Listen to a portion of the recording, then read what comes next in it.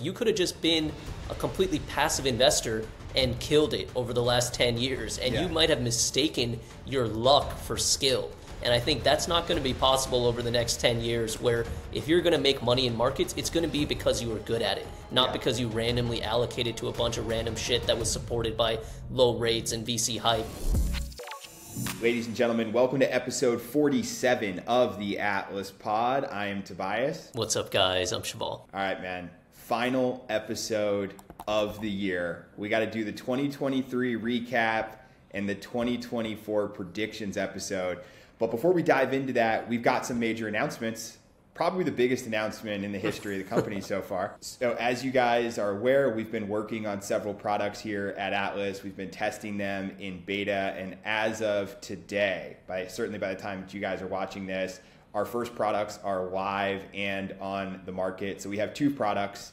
One is Atlas Private Client, and that is an experience for ultra high net worth individuals, their families, athletes, entertainers, Henrys who are high income but not rich yet folks, and that it's an advisor-led experience. So if you are interested in that, you can go to atlasfinancial.com. Brand new website is also launched. You can hit get started, and we are now booking meetings with Atlas advisors in January of next year. We're really excited about that. And then we also launched the Atlas mobile app. We'll throw the link up in the description. That's for anybody who wants to invest alongside Shival and myself. We lead the investment team here at Atlas, and that product is solely for providing world-class investment management to all of you. So we have 5 actively managed equity products that are live in there. We have 1 actively managed fixed income product, and then we have a high yield cash product. And as you guys are about to hear, 2023 was an amazing year from an investment perspective, and we're really fired up about providing world-class returns and experience to everybody in 2024. So those products are live. It's been a huge labor of love. It's been a long time coming. Couldn't be more excited to bring this into the world.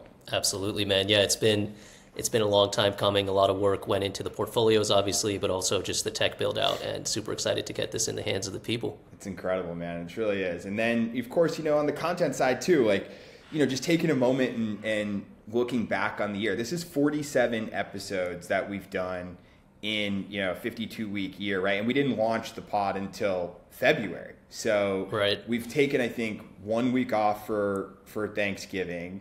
And other than that, we've hit every single week of this year. So just from a consistency and hopefully a quality perspective, I think we've delivered above and beyond certainly my expectations. Most podcasts don't make it beyond episode 3. We're on episode 47 in year 1. We're hitting 300,000 downloads on YouTube alone, plus many hundreds of thousands more across YouTube Shorts, Instagram, TikTok, all the other platforms. And I think we're excited about launching content on LinkedIn in 2024, in addition to the written content that you've worked so hard on and putting that out into the world in 2024 as well. So it's been a lot of fun. I think from my perspective, one of the things that is an upside surprise in terms of how much I enjoy doing this show with you every single week. It's just been incredible. For sure. I mean, it's definitely one of the highlights of the week every week when we get out here. And in app we're going to have some special content that probably is not going to be available on YouTube as quickly. So, there's a unique experience there as well. We're definitely in the top 1% of consistency in terms of podcasts. I actually just read that Seth Godin, who's a pretty acclaimed figure and author, will do anyone's podcast as long as it's their 100th episode. Kind of like rewarding the consistency there. Just goes to show how few make it. But there's plenty to talk about in the markets, and I'm pretty excited about what we're building. So yeah, this is always a fun way to cap the week. That's awesome. All right, let's dive into 2023 and a recap on the predictions that I had laid out in the beginning of 2023, how we did. So the first prediction for 2023 was that generative AI sets a new record for venture capital dollars raised in a single year. So I went and I pulled the data for this. It looks like 2023, in terms of AI VC dollars invested into the space, is going to come in at just over $50 billion. That is not going to be a record, but directionally, I'll give myself credit that I was definitely on the right path here. The interesting thing is that 2021, AI, according to this article anyway, raised 78.5 billion. So this is actually not even a record for AI. And then the record in terms of total venture dollars invested into a particular space was crypto in 2021, which was 121.5. But still, this year obviously was the year of AI. Over 1 in 4 venture dollars invested in totality went into AI companies. Another prediction that I had made associated with AI was that OpenAI would lead the way and that it would achieve a north of $75 billion valuation. As of this recording, OpenAI is closing the round that they've been working on for the last few months at an $86 billion valuation. So actually higher than the 75 I predicted. But what did you think about this year as it relates to VC and AI? And do you think this continues in 2024? Yeah, I think it's just getting started in the private markets. Definitely will continue. And I'll say the prediction was a good one. Obviously, we're not going to do the letter grades like we did on the halftime report, but this definitely would be up there. And I think the piece that may be missing is a lot of money flowed into AI in the public markets. So yeah. This was one of the unique investment themes where there was an ability to access this through public markets as well. Typically, when you see, a new venture sector emerge and there's a lot of hype behind it, the only way to access those companies is through private markets, which right. Inevitably means most people won't be able to access them. Here, we've seen NVIDIA cross the $1 trillion threshold. Obviously, Microsoft and others have gained tremendously from the AI hype. Honestly, any tech company that isn't talking about AI is probably getting hammered in the public market. So I think the 50 billion may not be like the record number for dollars raised even for AI itself, but I think if you factor in some of the public market flows, it's definitely up there. Yeah, I think that's a crucial point, because one of the observations that I've had over the course of the year, and this is all moving so fast, right? I mean, like ChatGPT really only launched in November of last year, so we're 13 months into this as a space. I did not expect for as much of the value capture that I've so far seen happening in AI to be occurring at those top 7. And if you wanted to look at whether or not there was a justification for the Magnificent 7 and the performance that they had in 2023, I think that if you just circle AI, it's fully justified because of how much value capture has occurred at Microsoft, at Google, at Facebook, at Amazon, and then for what's going to occur at Tesla and at Apple, and then obviously you throw NVIDIA in there. So one of the things that I would be sort of interested to see in 2024 is if this can actually work its way down into the startup ecosystem, where startups aren't just raising venture capital dollars based on the hype train, but they're actually able to build AI-oriented products that generate revenue and ideally profits, right? Because as I'm seeing right now, I think that the major component of value capture is this data moat. So in other words, no matter what application you want to inject AI into, if you have a large user base, you're going to be able to come up with a better customer-facing AI feature or application by harvesting that data. So like, let's just say you wanted to build some sort of AI travel app. The Kayaks of the world, the Expedias of the world, they're just better positioned to do that by harvesting all of that data than a company who's starting from scratch that needs to go out and figure out how to get that data, and they're not going to have the proprietary access to it that the big companies do. So I'm a big proponent of distribution over product, but I think so far what I've seen in AI is that distribution actually makes the product better. And that's rare, and the reason why is just because like if you have 100 million users on your product already, you're going to be able to get that data and turn it into a better LLM that then can turn into a better customer-facing application. And so I'm not sure that AI startups are going to be able to really fight the fight against the incumbents that are just better positioned. Yeah, it's a good point. I mean, we've spoken about the importance of the proprietary data and the self-reinforcing models. Like you need to have that ability to react to user feedback and continuously improve your models. Like that's going to be kind of who wins on that infrastructure layer. And I think we're not fully there yet with the AI story, right? So there's like multiple layers of how this kind of technology will evolve, right? You imagine on kind of the most foundational level, it's not actually the foundational models, it's the cloud computing technology, it's the semis, it's the hardware. So like that is like fairly well established at this point, or we're getting there. And then the second layer is like the foundational models that you're talking about, and kind of that data layer. And then on top of that, which is where we're really haven't even scratched the surface, is where all of the apps will be built. And that's kind of where the runway remains. And I think there's an opportunity to see a lot of value capture beyond kind of the big companies that are operating in those first two layers. And I won't get into the predictions yet. I won't jump the gun on that, but I think there's a lot more to come on that. All right, interesting. All right, so moving to 2023 prediction number 2, equity markets outperform and finish the year up 15% or more. As of the time of this recording, the S&P 500 is up 25% on the year. So this prediction was a home run, and obviously we captured a lot of that value in our portfolios, and we had a great year from an investing perspective. I won't say the exact numbers for legal and compliance reasons, but if you were a part of the beta, you performed better than the benchmark this year. So kudos to you and the rest of the team for doing that. So for me, like when I think about why 2023 was a great year for equity markets, I think there's really two things. One is people were overly bearish as it relates to the economy. Everyone expected there to be not only a recession, but like a very deep recession that looked in some cases, for most people's predictions, somewhere around what we experienced in 2008, 2009. And that was just way too bearish.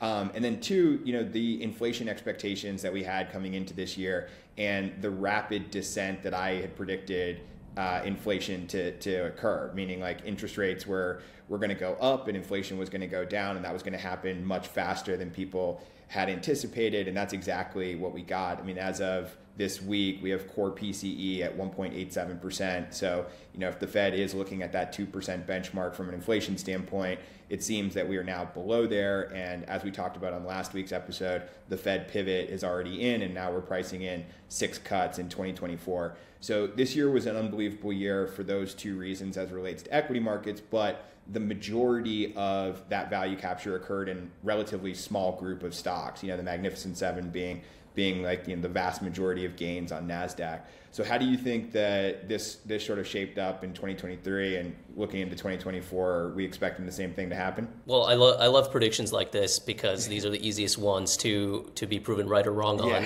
And this one was obviously a success, 25% versus a 15% prediction. And it wasn't obvious at all points throughout the year. As you mentioned, there was thoughts in the beginning of the year that we were going to be facing a deep recession. Of course, I've harped on the fact that Papa Powell himself has made those predictions along with his along with the rest of the Fed. So it wasn't like this was an obvious call at the beginning of the year. Then we had the whole SVB crisis and regional banking crisis that occurred, and people were worried about contagion. So just to say, like, pat on the back, this wasn't a slam dunk in the beginning of the year, though it turned out to be towards the end of the year.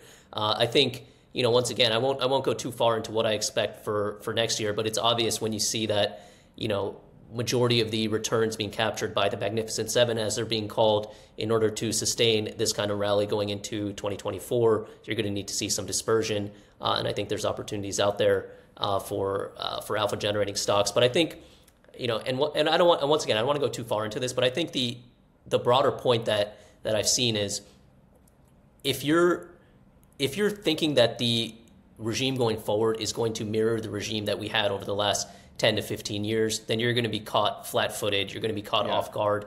The opportunity to pick stocks, rebalance your portfolio, and basically participate in active management, whether that's yourself or whether that's with professionals, is significantly higher and will yield significantly higher rewards over the coming years than it has in the past. Just looking at returns for kind of passive versus active over the last 3 years, they have dwarfed returns of passive versus active in the preceding 3 years, just because the entire market was being supported by this low rate environment, and that's clearly not going to happen going forward. So I think there is significant value to be had by active managers and kind of a more active approach in managing your portfolio.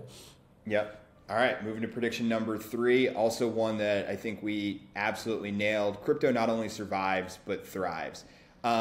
Look, I mean, coming into 2023, I think there was a lot of people that believed that from a regulatory standpoint, there was people very, very high up, at the SEC that wanted to not only sort of cripple crypto, but totally eradicate it, make it so that, crypto was not a legal thing to be invested in or to operate a business with in the United States. And it was scary. I mean, 2022, when we talk about a crypto winter, we had gone from an environment in 2021 where altcoins were up thousands of percent, NFTs, JPEGs, like all this craziness was happening.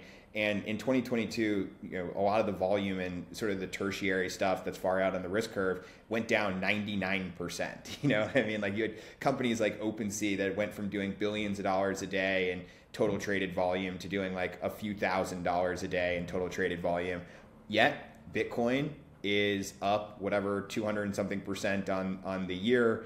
As we go into 2024, I think we're really well positioned to see institutional adoption of this, and crypto does not only survive but thrives. However, I do think that it has matured over 2023. We've seen less, until very recently, we've seen less of the speculation on the Doge coins of the world and things that have no real inherent value, and more of a focus on what I think the real sort of critical component of crypto investing and building on the blockchain is, which is utilizing these technologies to actually do things to provide utility to users, or in the case of Bitcoin, understanding that this is a religion, it's a cult.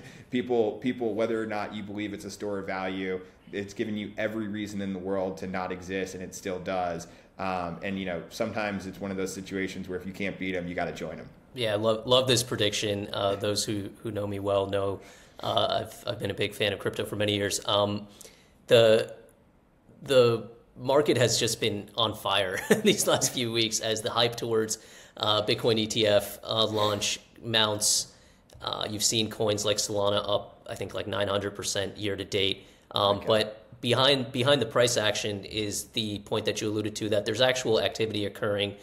We've seen a lot of funds flow into the market. We've seen activity on decentralized exchanges really spike up over the last few months. And, there's kudos to the folks who continue building technologies in the face of the crypto winter. It can be quite deflating when you have a year like 2021 where it seemed like crypto was just on the cusp of falling into the mainstream. And then 2022, you have a bunch of negative headlines. And then, one by one, every single one of the folks in crypto who were revered at one point, from CZ to SBF, right, to Suzu with Three Arrows Capital, like every single one of Do Kwon, every single one of these guys who were kind of like the deities of crypto turned out to be frauds or were scamming in one regard or another. Yet the space thrived and survived because the underlying technology and the promise of it is just so great. And I think the idea of the government banning crypto and Bitcoin specifically just makes it stronger. And right, it's actually not even possible to ban Bitcoin. That's the whole point of it. It's permissionless, it's uncensorable, it's hard money. So I love that prediction, and I think 2024 will yield the same for crypto. Yeah, I think what you just said on the deities of crypto all turning out to be either frauds or criminals or whatever, and the space continuing to thrive in the face of that is really all you need to know. Like if I would just give you the headlines of 3 Hours Capital, of FTX, of Luna, all the other ones like the Celsiuses, the BlockFis, like just these high profile, like really just disastrous crashes, in the most spectacular fashion. And I would have asked you to predict where Bitcoin would be trading. You probably would have said like, I don't know, a few $100s, and yet it's trading like north of 40,000 as of this recording. So that to me, sometimes you just need to see the forest through the trees and just understand that there is a much larger secular trend that's playing out, and that this doesn't happen in the time frames that we want it to, whether that's weeks, months, or years. It happens in decades, and this seems to be one of those things that is not going to slow down no matter who is trying to get in its way, up to and including the federal government. So love this prediction. Glad that things have worked out in 23. Looking forward to 2024. Okay, so this one was a prediction that looked good in the beginning and then has lost a lot of steam late in 2023. TikTok gets banned in the U.S. as Chinese-American relations continue to deteriorate. Look, I'm a vocal critic of TikTok. I think that it does a material, detrimental, and negative harm to specifically young people that use it. I think that there's very little utility associated with being an avid TikTok user. Although I'm also a free speech purist, and I think that things should be out there. And one of the things that came up in the early parts of 2023 when the CEO got dragged in front of Congress was like, is this actually Chinese spyware? And I don't think that we have a conclusive answer to that yet. But I guess like the sense of urgency to kind of like get TikTok off the App Store and out of Google Play seems to have died down. So I got to say I got this prediction mostly wrong, although I do think that it is officially banned on all federal devices, on all military devices, and on like over 14 or 15 college campuses, and in the great state of Montana, no TikTok. But by and large, I think that, you know, TikTok continues to survive and to a certain degree thrive, you know, at least for the retail users. TikTok is one of those things where, you know, the adults in the room look at it and are like, this is terrible, we don't want this. And then there's just so much demand. And by nature of the app, like, it's meant to be addictive. It's meant to be an app that you don't get off. So, you know, obviously the people who use it are like, no, we we want this. The ban in the federal devices definitely makes the prediction directionally correct. And you know, I don't know. These are tough things. Like to go down the road of just like banning apps outright, especially when there are fractured relationships between the U.S. and China. It's a tough decision to make. I do know that apps like TikTok and just social media in general have definitely altered the course of our society materially, and I just think like the development and the behavioral patterns of humans. Like everyone has had this experience where, you know, like if you watch a movie late night, or you're playing a video game late night, and you go to sleep and you close your eyes, and like you'll see the movie and you're still playing in your head, or you'll see the video game and you'll like kind of be thinking about it. And imagine you're doing that like for 8 hours a day using these apps. Like it definitely affects people's attention spans. You know, nobody's sitting there and watching like, you know, 2-3 hour podcast. I mean, ours may fly in the face of that, but like typically like you want your content served to you in like bite-sized pieces. And I think the proliferation of these apps has definitely like shortened the human attention span. It remains to be seen whether that ends up being a net positive or not in the long run, but it definitely doesn't appear that way right now.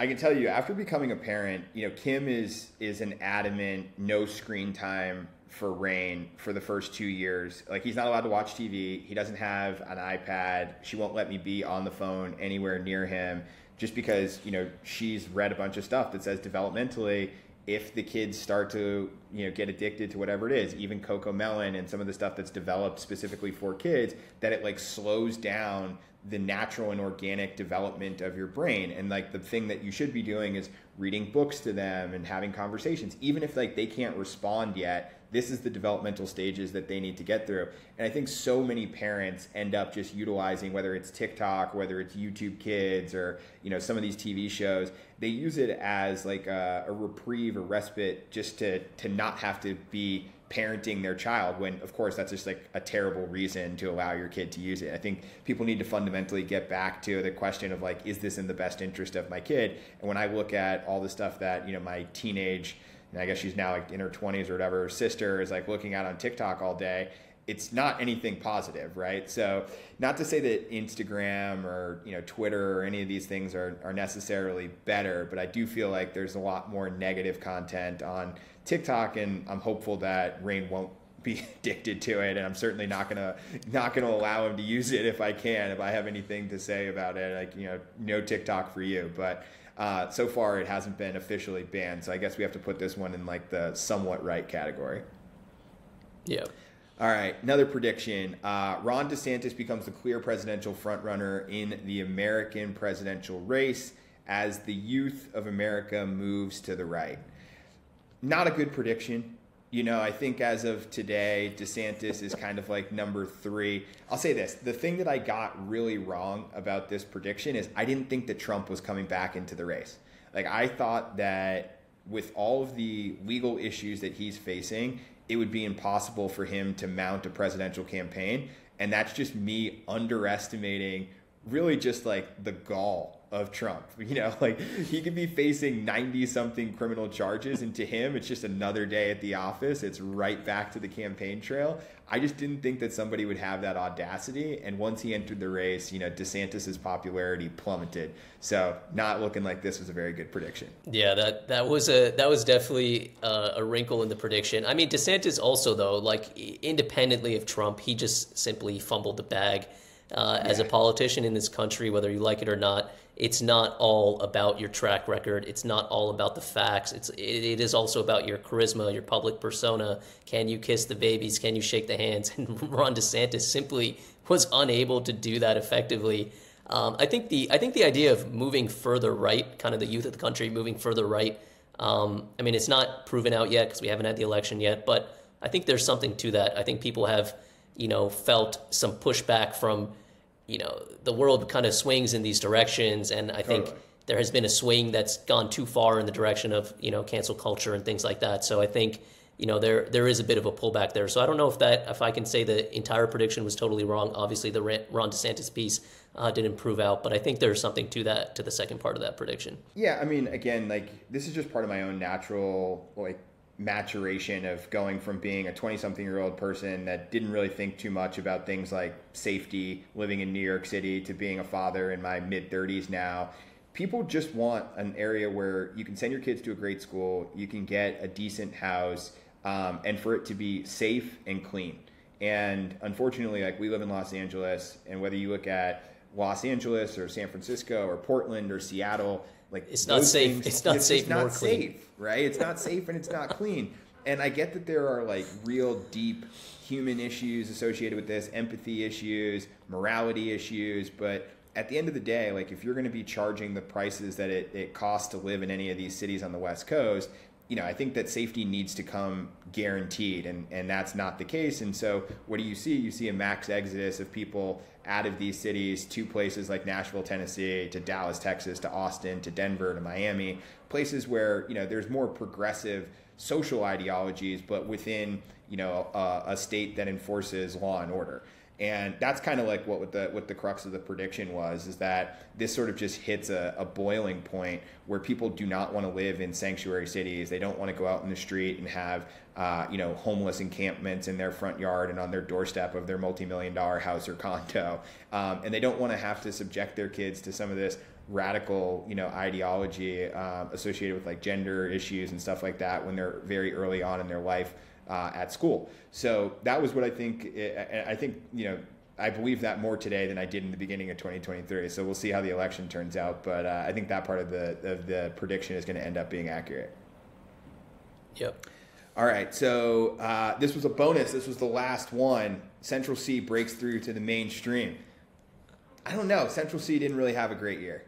I mean, I think British hip-hop... I don't know, man. He came... There were some... Dude, he was out there. He was out there a little bit. I feel like he didn't make that final push into the mainstream. Yeah, I know. I feel like British hip-hop is probably more popular at the end of 2023 than it was at the beginning, but Central C is still relatively unknown. He had an opportunity. I mean, Drake tried to put him on deck to really break through, but so far, this year was basically just the old school guys doing it all over again. I think like Drake had the top album of the year again. Yeah. I don't know really who else, like it just feels like hip hop is still like just Drake's territory. Yeah, Travis Scott came back. I don't know. I think Central C, he was right there. Maybe next year will be his year, but I think relatively he's still at a much higher level of fame than before. And just like looking at the six predictions, I guess if you count the bonus, like pretty solid. And I would say on the ones that matter the most, like the equity markets, I think crypto, if you had exposure, you made a lot of money. AI, obviously, like those are probably the bigger three. The TikTok and Central C are kind of like more auxiliary. Ron DeSantis, can't defend you on the DeSantis piece of that, but like otherwise, a pretty solid docket of predictions, I would say. All right, let's hit the 2024 predictions. My first prediction for 2024 is that equity markets revert to a historical performance of around 10% and that the breadth widens. So I don't think that equity markets are going to perform as well in 2024 as they did in 2023. A couple of things there. One, expectations are just much higher. So as we record this podcast, there's an expectations for a total of like 6 rate cuts in 2024. More people are getting long. We started to see the sort of asset rotation take place at the end of Q3. That's definitely progressed through Q4. As we finish up this week, I think it's the 8th or 9th consecutive week in a row of positive gains on both the S&P and NASDAQ. So, things are definitely going to have a much higher bar as it relates to expectations. And of course, performance isn't just about absolute performance. It's about performance relative to expectations. So as expectations go up, it becomes harder and harder for stocks or any asset class relative to those expectations to outperform. But there are fundamental improvements that I want to point out. So one thing that was a really big sort of clue that we're in the right stage of the rebound here is that median net ARR, so annual recurring revenue for software, had its first positive quarter since Q2 of 21 in Q3 of 23. So I'll put this chart up on the screen, but as you can see in Q2 of 21, this peaked at 71%. So this is new clients that are coming on to any SaaS company's product, was generating net new ARR of up 71%. And then the interesting thing here is that it then declined for 7 quarters in a row, reaching the trough in Q1 of 2023 at down 27%. And then in Q2, it was down 10%. And then in Q3, it was up 2%. So that's 9 quarters exactly from its peak of 71% to the trough to then getting back above zero. And the interesting thing about that is that 9 quarters is the exact amount of time that the average recession lasts.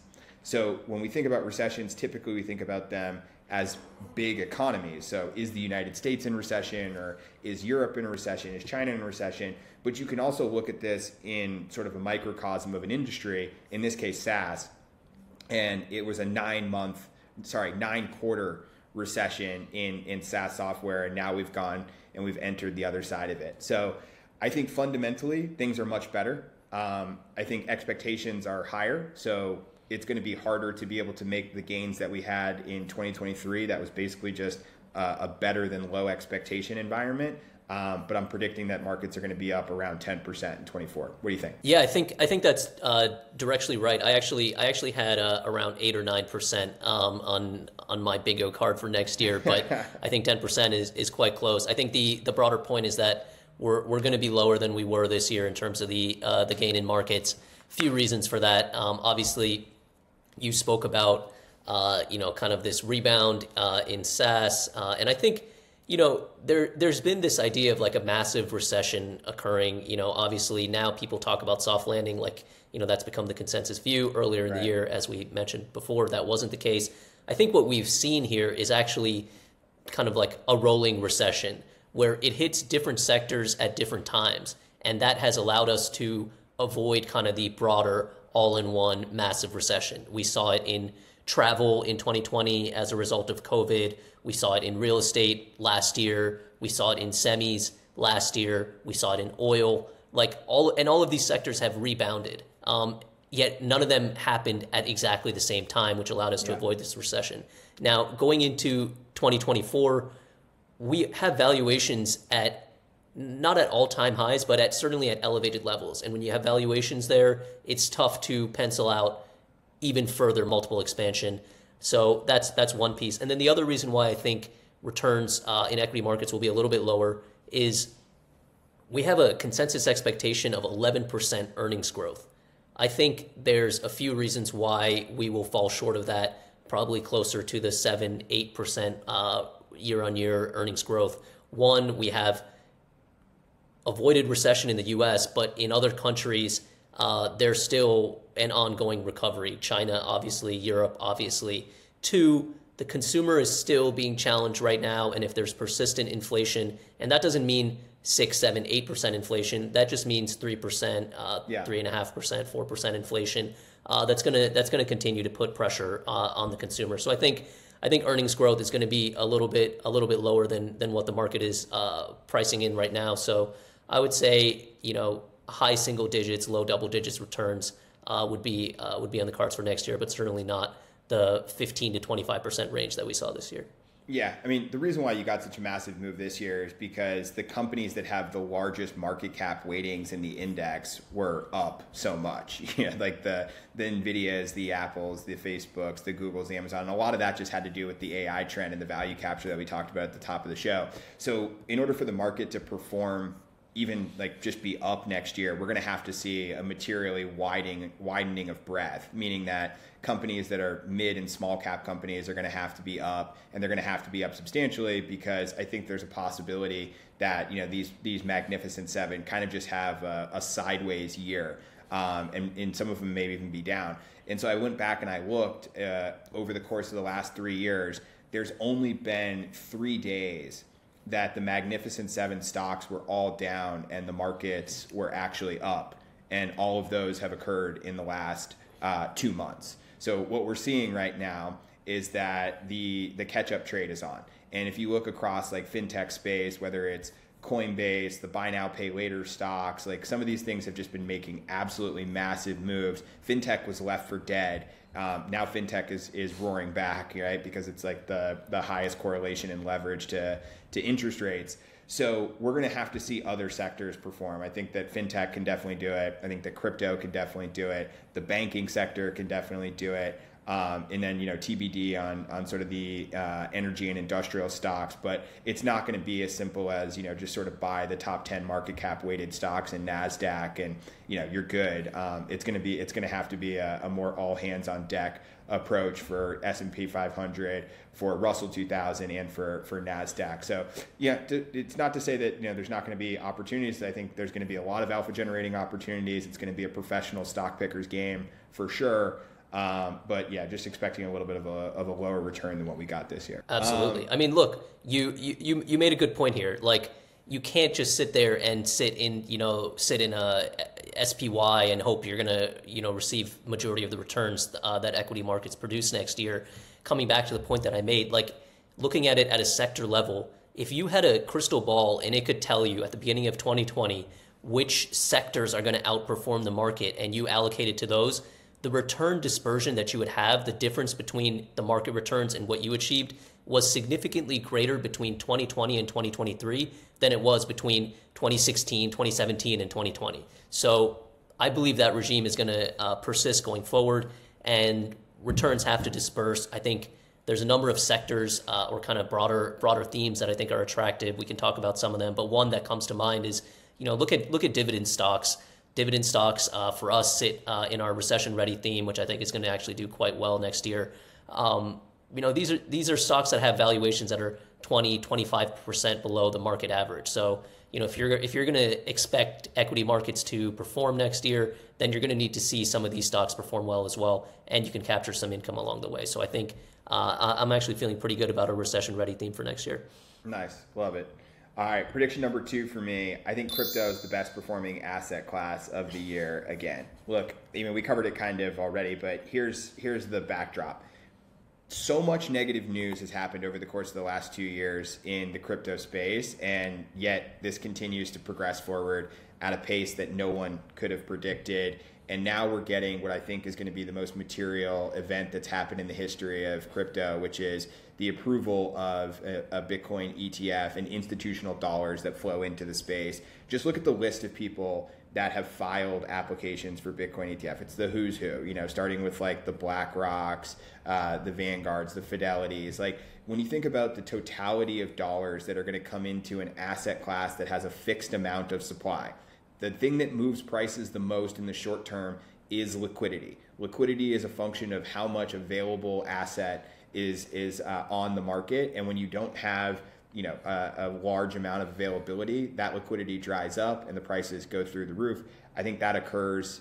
There's no way for these guys to front run it, meaning that BlackRock can't be like buying Bitcoin ahead of the approval. They have to wait for it. Same thing with every other Bitcoin ETF applicant. And when the dollars get put into the ETF, again, they don't have discretion onto when to pull the trigger on the buys. They have to deploy that money. That's a mandate that goes into effect on approval. So I think we're talking about order of magnitude trillions of dollars that are going to flow into this space. And that provides just a secular tailwind that I want to be a part of. I think that works for crypto mining stocks, and I think it works for Coinbase and some of the other sort of heavily levered crypto equities as well. Well, love Coinbase. Have been pretty vocal about that. Yeah, I like this prediction a lot. I think, yeah, crushed it. I think the Bitcoin ETF stuff, for those who haven't been following it as closely, it's almost it's a guarantee at this point. I would say it's the approval odds are greater than 90% by January 10th. That's the date that I threw out there last week on the final trade. You know, all of the issuers are just kind of going through this revision period with the regulators changing it. You know, there's this big debate on whether they will be allowed to do in kind versus cash. And it seems like it's falling on the side of the cash, but it seems like they're going through kind of the finer points here. It's not a question of, you know, if this will get approved, it's a question of when. So that's obviously a big catalyst for the space. For Bitcoin specifically, the halving is coming up as well. That typically is followed by some significant price action over the coming months and years. So I think I wouldn't be surprised if Bitcoin continues its rise as the best performing asset, not of the year, but of the decade, and excited to see, you know, some of the other coins progress as well. Though I think in my mind and in many other investors' minds, when it comes to crypto, there's Bitcoin and then there's everything else. Yeah. And then I think the key point just to drive home is that there's no way, like the market, people that are speculating on the approval of the Bitcoin ETF, if you're an individual investor, if you're a hedge fund, whatever, you're definitely allowed to go out and buy Bitcoin ahead of that in anticipation of that approval. But the actual Bitcoin ETF operators, they can't. So just so that we're clear on the flow of funds here, once it gets approved and once institutional dollars, especially from retirement funds like the 401ks, the IRAs, the stuff that utilize these large asset managers in order to be able to manage retirement assets, once they have the ability to then allow their customers to invest into crypto and into Bitcoin specifically, that money flows in and it gets deployed in like a matter of hours or days, and you basically still get the follow-on effect. So it's not like an equity that's priced for perfection where everyone's kind of already gone ahead and bought the stock in anticipation of like a big earnings beat. This is a flow of funds trade, and it's a flow of funds trade into like a very illiquid asset class relative to equities. And I just think that backdrop is really important. Okay, prediction number 3 here. So this one is it's not about markets particularly. It's just about what I see happening in sort of the world. College is out, trade school is in. Okay, so a lot of stuff's been going on with like the Ivy League schools, the fiasco when the presidents of the Ivy League schools appeared before Congress. I looked back and looked at application rates for college. So college enrollment has actually been down 12% year over year. I think that continues directionally. I think that fewer people are going to college. And the reason for that is that this idea that we were all, this sort of bag of goods that we were all sold, where it's like, all right, you get good grades in school, you go to a good college. If you get out of a good college, you get a high paying job. Just isn't the case for more and more people every single year. Yet on the flip side, what are we seeing? We're seeing a total dearth of talent in like the do-it-yourself stuff. Like, where are the carpenters? Where are like the people that have, you know, like real trade skills, right? And the interesting thing is that some of the MBAs, and we've talked about this a lot on the show, some of the MBAs that are graduating from the Harvards and the Stanfords and everything, they're not going to Goldman Sachs anymore, and they're not going to Silicon Valley. They're going and buying like landscaping and plumbing companies in, you know, West Virginia or whatever. I think this continues. Like if I was having a conversation with my brother who's a sophomore in college right now, and I was like asking him what he wants to do, and you know, he wants to get into finance and business. I'm like, that's awesome, you should definitely do that. And then he was asking me like, you know, if I wanted to make the most amount of money, like what do you think I should do? And I'm like, honestly, you should probably like go to trade school and become a plumber and like own a plumbing. I'm like, oh my God! I'm sure your mom loved that you were giving that advice to your brother. I'm like, you should become a plumber, and then you know you should like buy a plumbing business and scale that to like 100 different locations and become like a 100 millionaire. But I think directionally, this is where I want to be. I want to be on record saying fewer people go into college, more people go into trade school, and I think it's a positive thing for the incomes of those individuals and for the country holistically. That's a juicy one, man. I like that. I like that prediction. I think it's definitely, coming to a head now with all of the stuff that we've seen in the news lately with, Harvard and Penn and so on. I think part of it could be catalyzed by kind of a regime change in what are the biggest companies in the world and what are the companies that pay the most money in the world. When you think about, the careers that existed in the last 50 years, 100 years that were the most lucrative, where were they hiring from, and what will that look like over the next 50 years? Like if you need to get a job at OpenAI or any of these, new emerging AI companies or tech companies, are they going to be hiring from universities, or is it better for them to hire folks who are just kind of the hacker mindset and coders from a young age?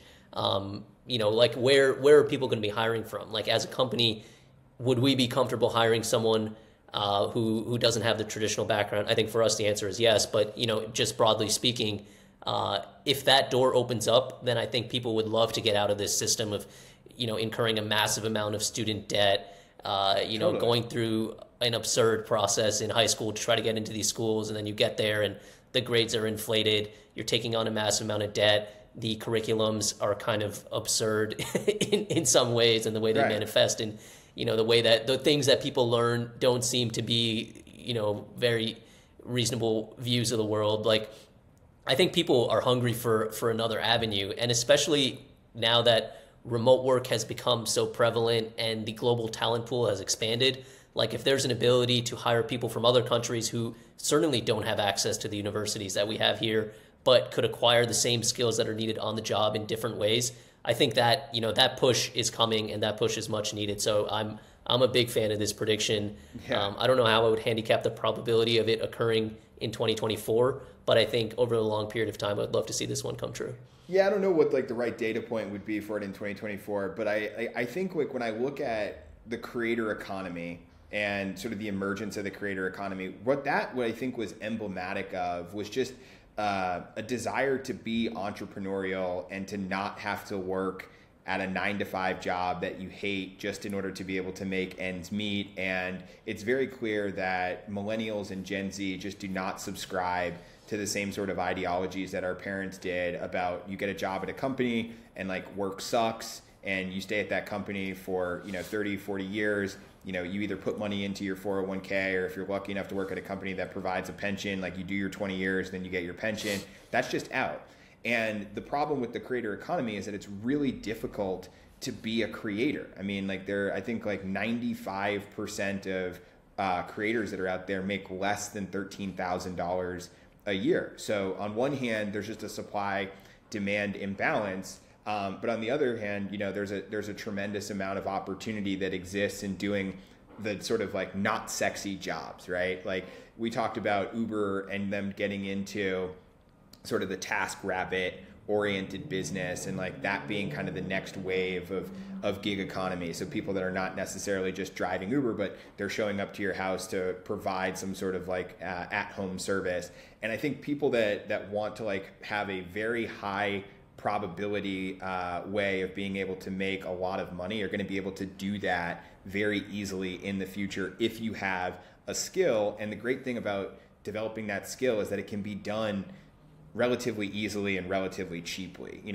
If you look at the cost of college, I don't know what the average is, but I'm sure it's close to $100,000 to go to a 4-year college, whereas most trade schools are in the neighborhood of $10,000.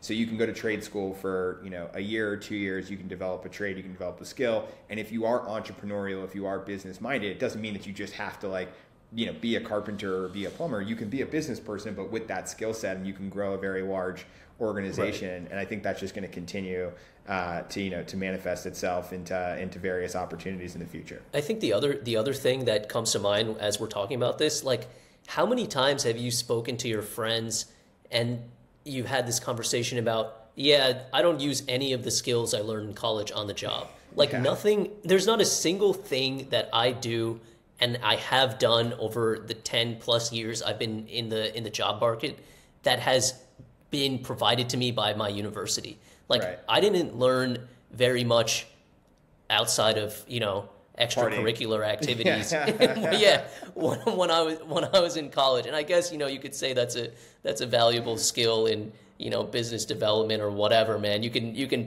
can draw the bridge if you want, but at the end of the day, like none of the stuff you learn in college is what you actually do on the job. Like, how much better could I have been at any craft had I started at the age of 18 and was just like working under people, or I don't know if you want to call it an apprenticeship or something else, but like actually learning the skills that are directly applicable to what you're going to be doing, as opposed to sitting there and reading books and getting lectured and falling asleep in class and all that other stuff. Yeah. And I think there was like, for a long time, America became great because we built stuff here, right? Like from the Industrial Revolution through World War II, like there was a ton of people who were blue collar in America and they were proud of it. Like even, Motor City in Detroit and like building cars and all that stuff.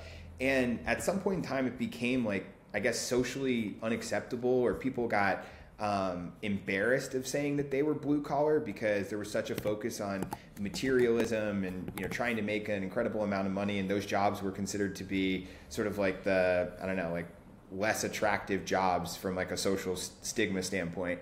And that to me feels like it's shifting. Like I don't think that people so much care.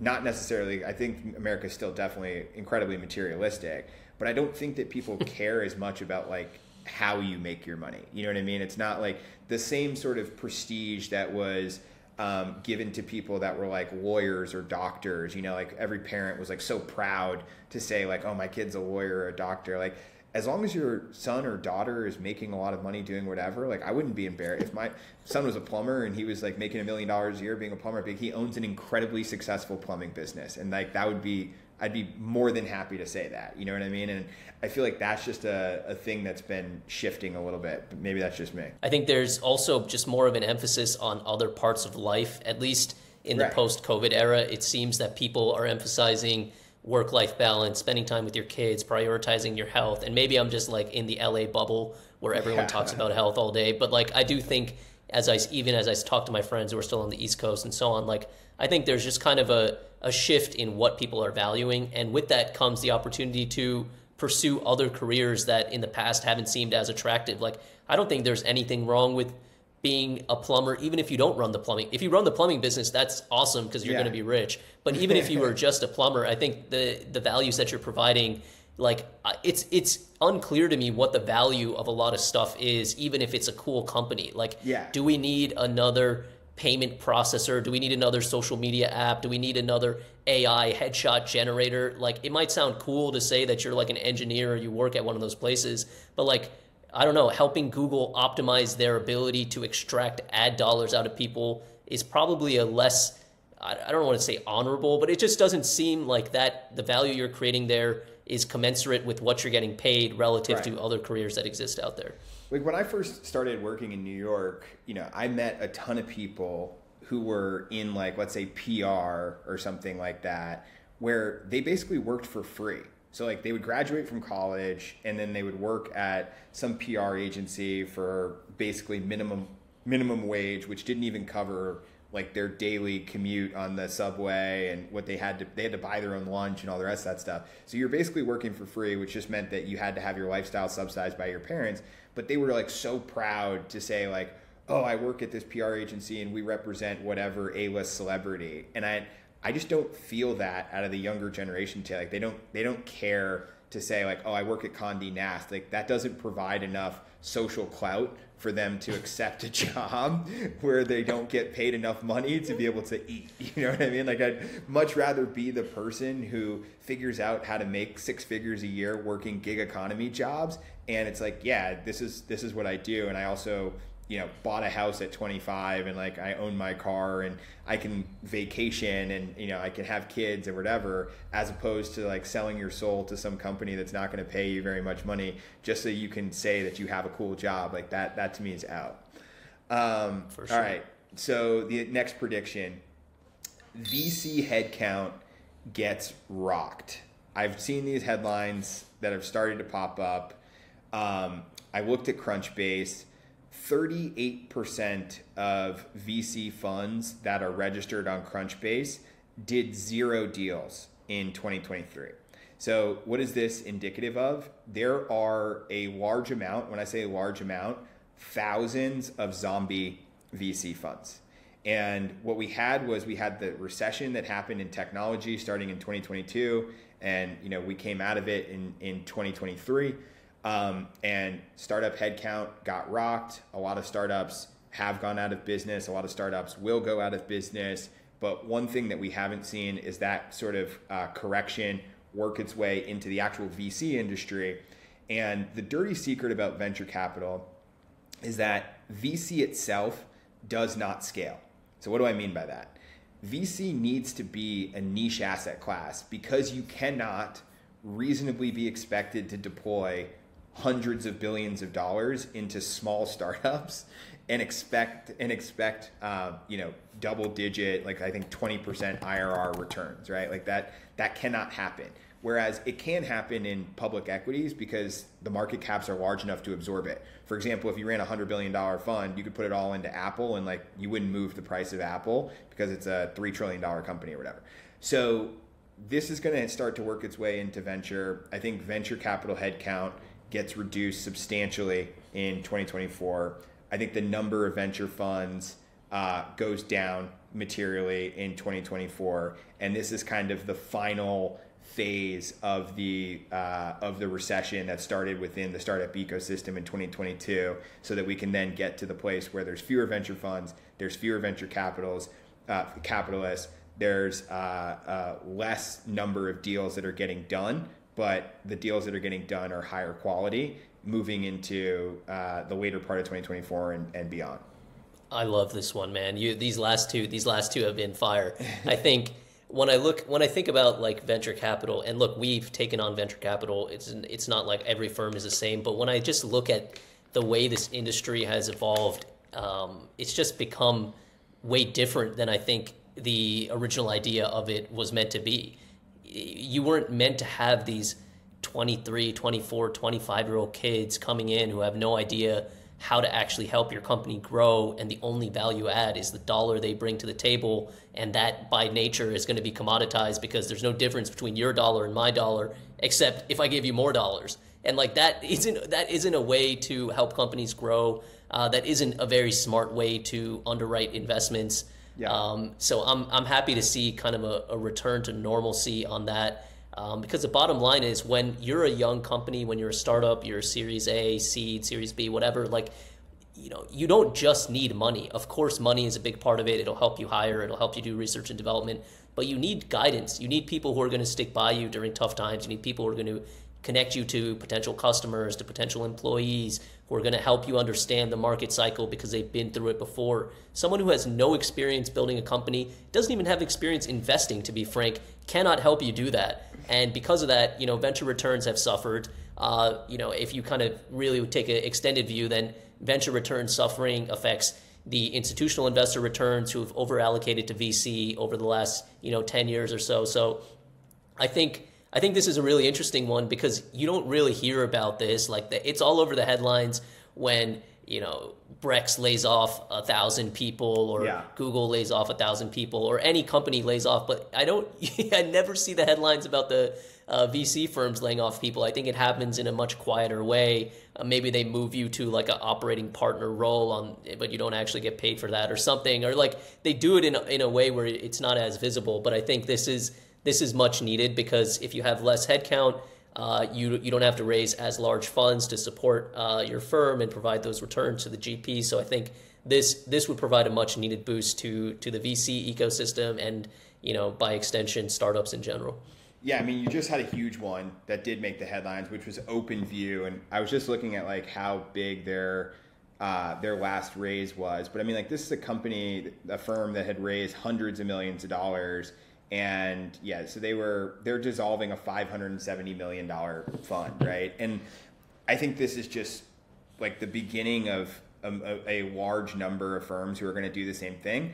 And one of the biggest issues that I see in the ecosystem is the high water marks for most of these VC funds will never be achieved again. So just real briefly on how that works, once you have a high watermark, you can't fee your performance until you exceed that again. And given where the high water marks in 2021, it just literally doesn't make sense to try to climb out of that hole, because you could have multiple years of like 20, 30, 40, even 50% returns that are just working your way back to the high water mark, as opposed to shutting down the fund, putting a new banner out there, and then generating that same 30, 40, 50% return and taking 20% of it in carry. So that it, like, just from the GP perspective, it just makes more sense to scrap it and start over than to try to climb out. But one of the bigger issues is a massive underdeployment of capital in 2022 and 2023. So you don't get fired as a capital allocator typically for doing deals in 2020 and 2021 at valuations that were too high. Why? Because like, you exist within a larger portfolio, and the expectation is that you don't drift from the mandate. So like, if I'm the Saudi Investment Authority and I've given, XYZ venture capital fund $1 billion to manage, my expectation is that they go out and they make investments, they do deals. And in 2020 and 2021, they were doing deals at valuations that were too high. But in 2022 and 2023, what did we see? The industry retrenched and deals went to a very, very low level, which means that the opportunities are going to be missed. The same startups that were trying to raise capital down 50, 60, 70, 90% in 2022 and 2023 are going to be raising capital at flat to up in 2024 and 2025, because the business is in a better place than when they raised capital in 2020 and 2021. That's the function of just like when the market got hot, you could raise a lot of capital, more than you needed. So like your operating runway was, let's call it 24 to 36 months instead of like 18 months, which means that the revenues are going to be materially better than they were when you last raised, and the valuations are going to be higher. And VCs just missed out on that. So when they go to raise their next fund, their LPs are going to say, look, we totally get it. 2020 and 2021, disastrous vintages, but to miss the opportunities that existed in 2022 and 23 is kind of unforgivable. And then where did we see the most dollars go in? It went into AI and venture capital. So those were the hottest deals at the biggest valuations, which are unlikely to provide like the 100x returns that you need.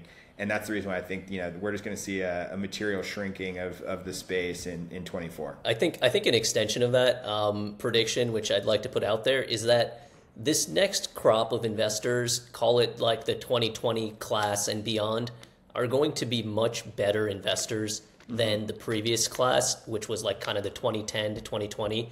I think the experience of seeing the market really tank during COVID and the gyrations we've seen and the volatility we've seen over the last few years, coupled with the fact that you can really, in a short duration, see the AI hype cycle come and potentially go next year, the crypto hype cycle really reach kind of, an insane level and then come crashing down, like getting an understanding of market cycles more broadly, and also kind of these hype cycles that exist within certain pockets of technology or venture. It's really an informative experience that I think was missing from the investing education of the previous class of investors who, as I mentioned earlier on, like you could have just been a completely passive investor and killed it over the last 10 years. And you might have mistaken your luck for skill. And I think that's not going to be possible over the next 10 years or at least the next 5 years, where if you're going to make money in markets, it's going to be because you were good at it, not because you randomly allocated to a bunch of random shit that was supported by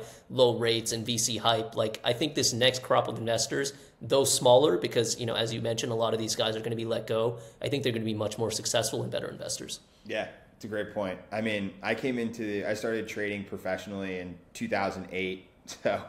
So it was trial by fire commodity trading, so through the great financial crisis, and then through the ZERP era from the time I graduated college in 2010, through, I guess, 2022, saw the ups and downs of multiple different market shocks throughout that period of time, and then COVID, and then now seeing interest rates go up 500 basis points. And like, it just is a really good education in what to do with regard to situational awareness. Like you see these different things happening, you start to understand the behavior of certain asset classes, given expectations or given things that are happening on the macro level. And if you don't see it, it's really difficult to predict. And once you do see it, it just becomes one of those things that you know how to deal with it. You're able to much more accurately price the risk. And I think it's a tough lesson to learn, especially when you came into an industry that it seemed like it could only go up and to the right. But I totally agree. I think it'll make them better investors, and that's good not only for the firms, but it's good for the people that are allocating dollars into VC moving forward. All right, last prediction I have, kind of one that is close to home for us here. Alt media officially becomes mainstream media. So I've been looking on X, previously Twitter. I'm on Rumble. I just think that the mainstream media has never been in a worse place, whether it's CNBC, CNN, Fox. It doesn't feel, it almost feels like that space is a caricature of what it once was, where it's almost like a joke in and of itself. And I see the people that are leaving just doing so much better. And I want to call out Tucker Carlson. So I'll be fully transparent. When he was on Fox, I thought I hated Tucker Carlson because he was on Fox. And I just politically don't align with the Fox sort of, the average Fox viewer. I'm not that guy, right? So I would see Tucker Carlson clips and I'd be like, who is this donkey? But now he's been doing his show. I think he's on episode 50 something or whatever of his X show. And I've been watching it the last few weeks, and then he was on the All In Pod. And I've just been so impressed about when he sort of sheds that corporate veneer and can just be Tucker without sort of fear of the reprisals that come from your corporate overlords, how entertaining that is. And when you can just get to the topics that people want to talk about, newsflash, people want to talk about UFOs. I'm sorry, they do. I was gonna ask you about this. I was gonna ask you, have you seen what do you think of this? These very vague and kind of ominous statements he's been making about the UFOs and aliens lately. I don't know, but I'm interested. You know what I mean? For people, and I think the rest of America is genuinely interested. If you have guys that claim to have worked in secret government programs working on alien technology, dude, I want to hear about that. That's more of me, you know what I mean? Let's talk about that for hours. It's super fun. So I think those type of platforms that give the whistleblowers and people that are developing shows that were considered to be alt shows a voice are going to do really, really well. And that's why I really hope that Elon Musk figures out the advertising dilemma on X, because I do think that is kind of the last social media platform that really is genuinely supportive of free speech. And this will probably get us banned for this episode, which would be annoying, but you just don't have that same freedom on YouTube. I'm sorry, you don't. There's a lot of things that we want to say on here that we intentionally edit out of the show because it goes against policies that we're not even read into, right? So that continues to work. Rumble, which is a publicly traded stock, they have shows that people that get kicked off of YouTube go over to Rumble, and those shows are thriving.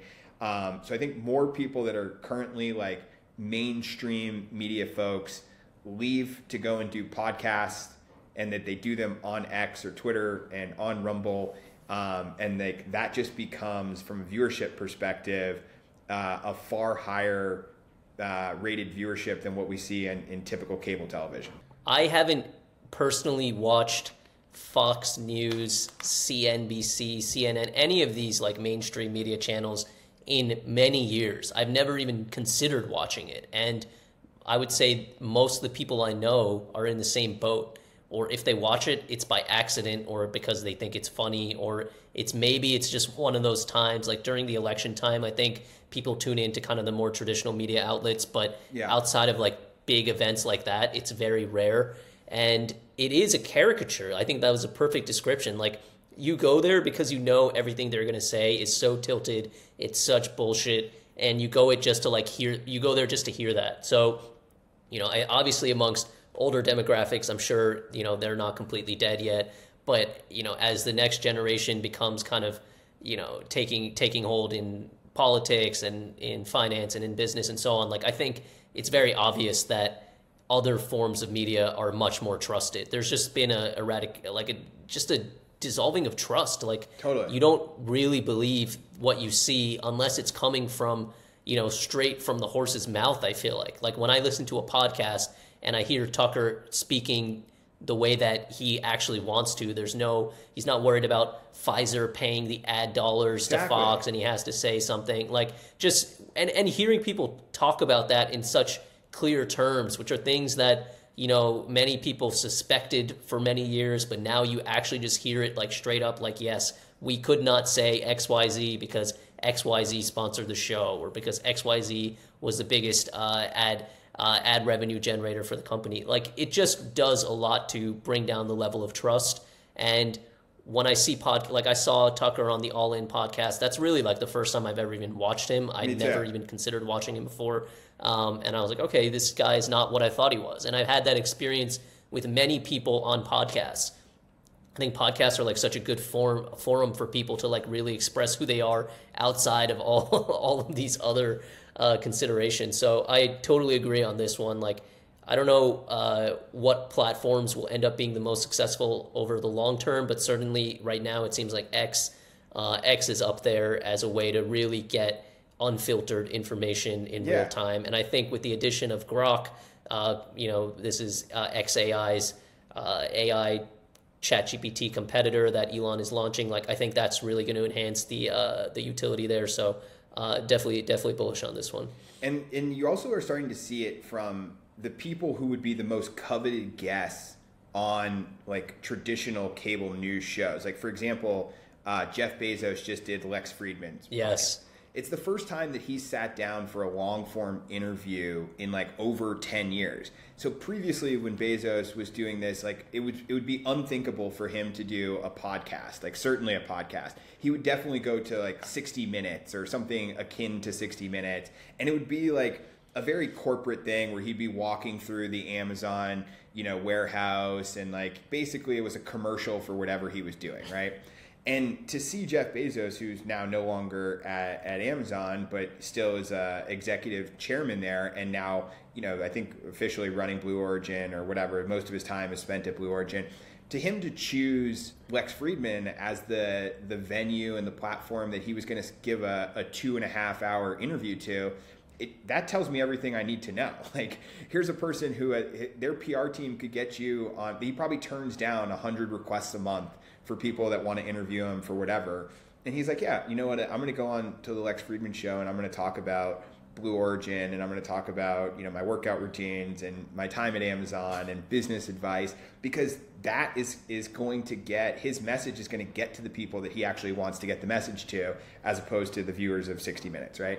So more and more people are going to do that. Did you see that episode, by the way? I did. I thought it was fantastic. Did you watch the Bezos one? I thought it was great. And was Bezos awesome. is another guy who, I think there's a lot of like, Jeff Bezos quotes out there, but I hadn't really seen, it was the first time I'd certainly listened to an interview that was anywhere close to that long. So it was, for me, like, I feel like I walked away with a new appreciation for who he is. I watched a terrible movie that just came out on Amazon. It was like this low budget movie that they did. And I feel like, oh, okay, I learned a little bit about him. But this was the first time where I walked away saying, like, I feel like I know Jeff Bezos a lot better than And I think the cool thing about this interview was, I think Bezos is one of those guys, because he has not made a ton of like appearances and kind of done these long form interviews, the public perception of him has really changed. Like, when you take a step back and think about Jeff Bezos, he is probably the greatest businessman ever. Yeah. Like, he is the number, like, think about what he did with Amazon, and starting from a bookstore, surviving the dot-com boom and bust, and like creating this company that in any industry, if you hear that Amazon is coming, everyone starts shaking in their boots, because they know that when these guys come in, like, you're done.